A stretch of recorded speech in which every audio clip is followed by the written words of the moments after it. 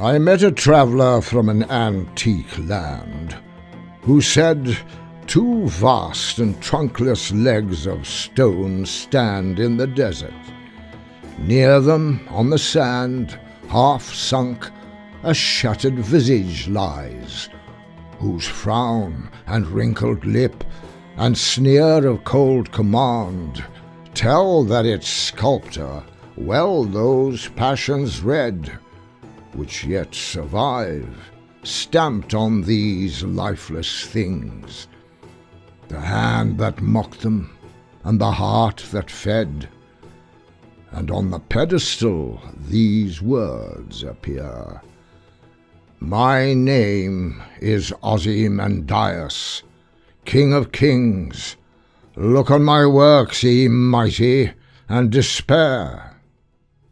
Nothing beside remains. Round the decay of that colossal wreck, boundless and bare, the lone and level sands stretch far away.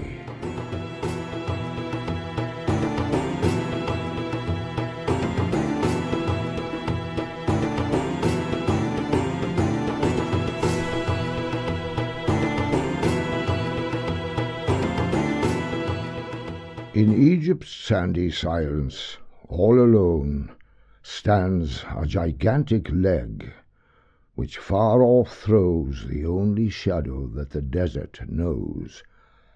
"I am great Ozymandias," saith the stone, "the King of Kings. This mighty city shows the wonders of my hand." The city's gone. Naught but the leg remaining to disclose the site of this forgotten Babylon.